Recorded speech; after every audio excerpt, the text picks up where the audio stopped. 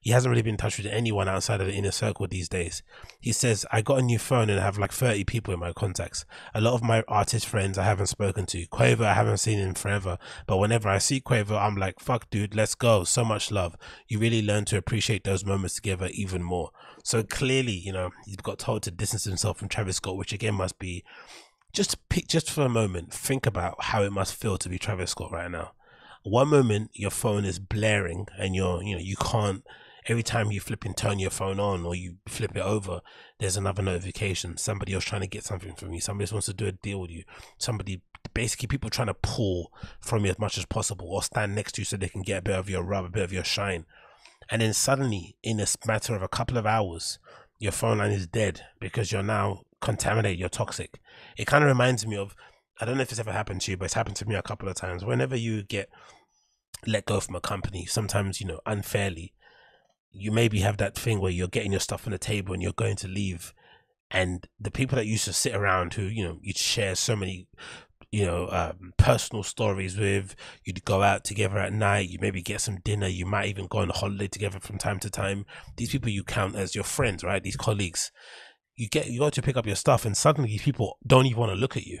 You've become, you're like a leper. You know what I mean? And they just all kind of conveniently turn away and let you pack your stuff away on your own. Maybe one person stands up and helps you, but for the most part, they just leave you alone because you've been marked with the cross. You know what I mean? You got the you got the mark on you, so no one wants to come near you because they don't want to be contaminated too. That's what it kind of feels like, and I can only imagine it being probably far more brutal in Hollywood or in the entertainment industry, because a lot of your value is on how much of a star you can be and how much you can be of help or of assistance to other people, right? You need to get basically clout. That's what you're in it for. And the more clout you have, the more access you have to people, the more earning potential you have, and just, you know, the more you basically get to fill your ego, and basically get to kind of scratch that itch at your back in terms of wanting to be very, very well known. And then to go from that to go to pure silence, no more DMs, no more unsolicited calls, no more crazy emails proposing you to invest in a restaurant in some flipping helicopter pad in the middle of Dubai. Like, none of those craziness, just you on your own, you and your actual team, your actual friends who legit care about you, and that's it. That must be absolutely brutal. I can only imagine how that must feel. I really, really can't imagine how that must feel. And obviously with Post Malone, he just has to protect himself in that regard, but it also kind of echoes something he must have said about Ethan Klein in it from H3H3, who was moaning and bitching on these podcasts that, you know, Post came on their show a couple of times, did that Hollywood thing where he basically pretended he was their friend and then essentially ghosted them and hasn't returned their texts or calls because clearly he was changing his phone on purpose. Because again, I'm that person as well. That's why I kind of maybe relate to Post Malone's personality a lot, because I'm similar in that way. Like, if I want to talk to you, I will. If I don't, then I won't. So the fact that he says he changes his phone is probably his way of basically letting people know subliminally that, hey, I'm moving. Because I mentioned it a few times on here too, and it, like, people breaking up with you as friends is horrible. It's brutal. It really is the worst thing in the world. And maybe it's for the best when people, like, I've kind of changed my mind on it. I really, really have. When it comes to ghosting, I was one person that hated ghosting. I thought it was really, you know, I wouldn't say cruel. It just lacked common decency. Like, if you're kind of in contact with somebody and you're arranging to meet, or your friends or whatever it may be, you owed it, and you kind of decided to do something together, you owe them either a heads up that you're not going to do it, an explanation, an apology, or but whatever, some sort of communication. You don't just stop talking to the person and ignore them. I've done it myself. Again, I'm not talking from a point of, you know, being a perfect human being. I've done it myself and I've suffered greatly for it in terms of consequences, to the point where a couple of these relationships are basically unrepairable. Maybe one can be repaired to a certain extent, but most of them are basically done because I decided to, you know, to be like the mysterious guy, the disappearer, the I don't have friends thing, you know, the same boring stuff I talk about myself all the time.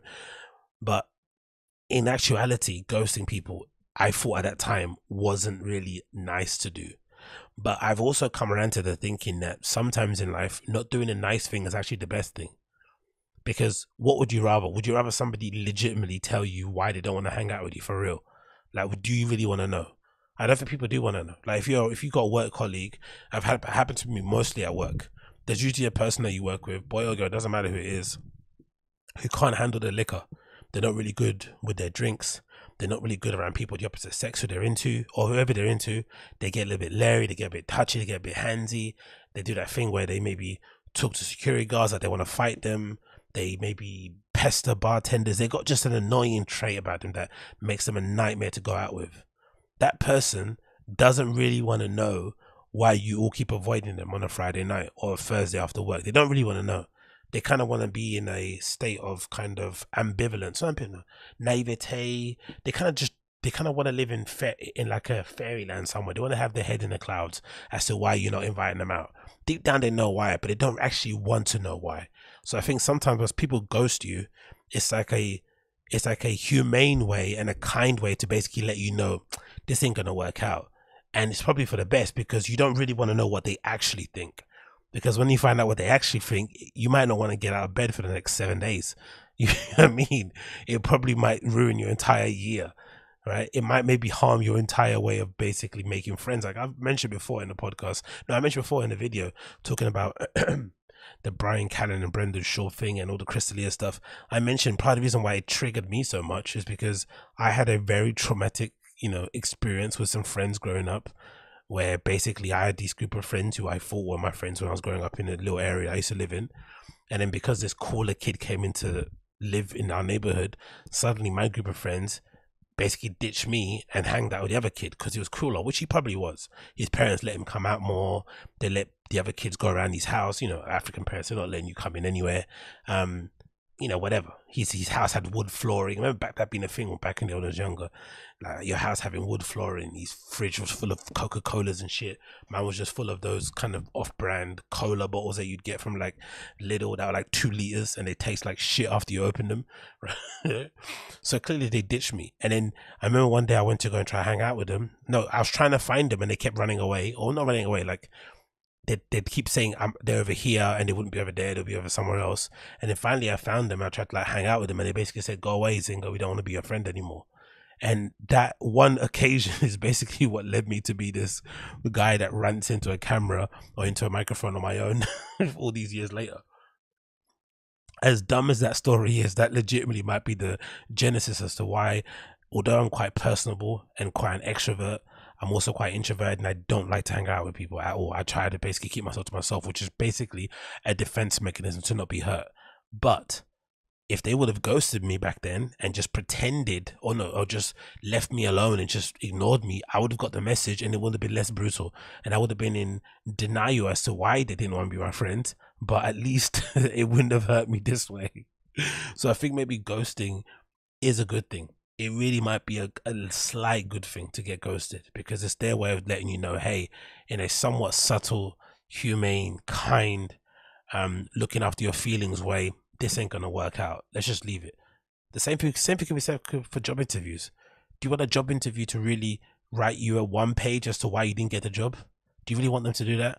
To tell you when you came in, you were sweating too much, that meant you were running, that meant you were late?